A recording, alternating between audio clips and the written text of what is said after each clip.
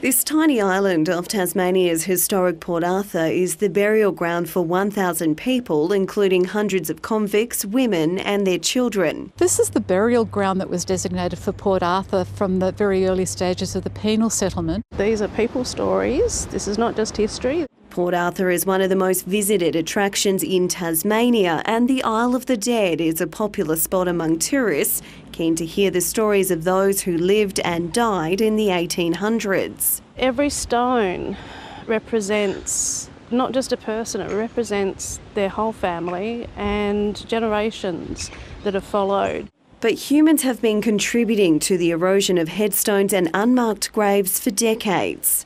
We had a system of on-ground paths on the island that meant that people were walking on unmarked grave sites around the island. There's impacts to stone from the oils from people's skin and things like that that gradually accelerate the rate of erosion of stone. Fast forward now to 2021 and a 5-year $1.3 million conservation project has just been completed to reduce visitor impacts. Prefabricated walkways were flown in by helicopter and new above-ground paths have been installed to protect the burial site. Another benefit of the project is improving, even removing some of the accessibility barriers that made it almost impossible for someone using a mobility aid to come and experience the island.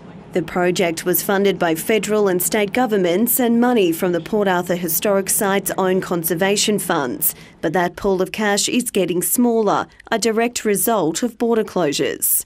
I am aware that the conservation budget is probably a little bit tighter at the moment because we don't have that additional tourist income.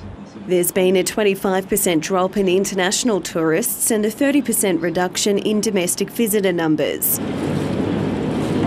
But as Australia gears towards opening up again, the future of the Port Arthur Historic Site remains bright. We're hoping that if the borders open before Christmas, that our visitation after that time will be about 18 to 24% below where it was pre-COVID. Ensuring the stories of the men, women and children of Port Arthur are never forgotten. Liz Gwynn, ABC News.